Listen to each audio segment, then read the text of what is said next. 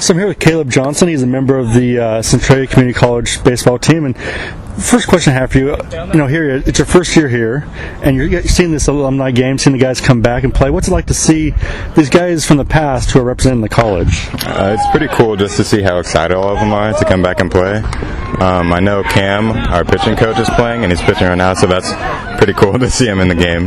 But yeah, I'm excited to come back and play myself. And then, here you are. You got a brand new coaching staff here at Centralia, and kind of changed they're working on changing the mentality and really kind of building things. So, what things have you seen, and what things have you been excited about with the approach they've taken? I would just say the coaching staff as a whole is just a lot more excited to play the game and be a part of this. I know Cody really wants to win, and I know he has a lot of experience winning, so I think that will add a lot to our team. Yeah, he definitely has that desire to win, that energy to win, and so he's out here and he is a high energy guy. What's it like seeing him running around and yelling, not in a negative way, but just being loud? Well, I've never had a coach like that before, so it's pretty cool for me. It's something new, but also it brings energy to the team. So we're always up and around, especially with 43 guys in the dugout. But yeah, it's fun. Yeah, and then obviously you're here at the college level, and you don't make it here by accident. You're here because you worked hard. But is there someone in your life that really kind of inspired you and motivated you to be your best?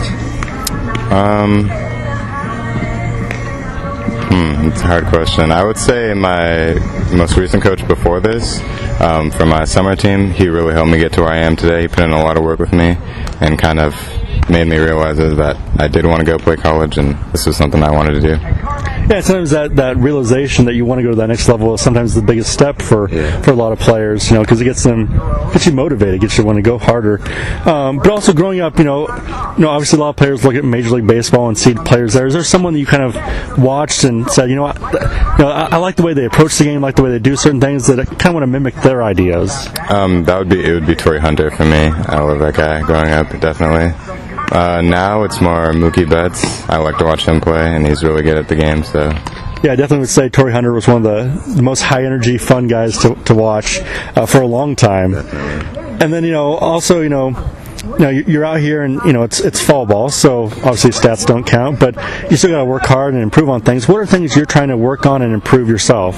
For me, it's just consistency, offensively mostly. I just want to consistently hard bat on ball every time I'm up. So, and then obviously you have a lot of kids out here running around, they're playing ball, and like you said, you didn't really know you wanted to play the next level until a coach kind of pushed you.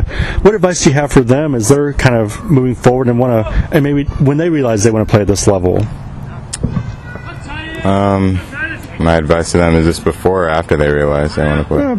After. I would just say go out and give it your all, because you only have one shot. It's not like I got lucky, I took a year off and I was able to come back and play somewhere, but not everybody gets that chance. So definitely, as soon as you realize, go hard and work hard and make sure you make the most out of your opportunities. Awesome. Well, thank you very much. Thank you.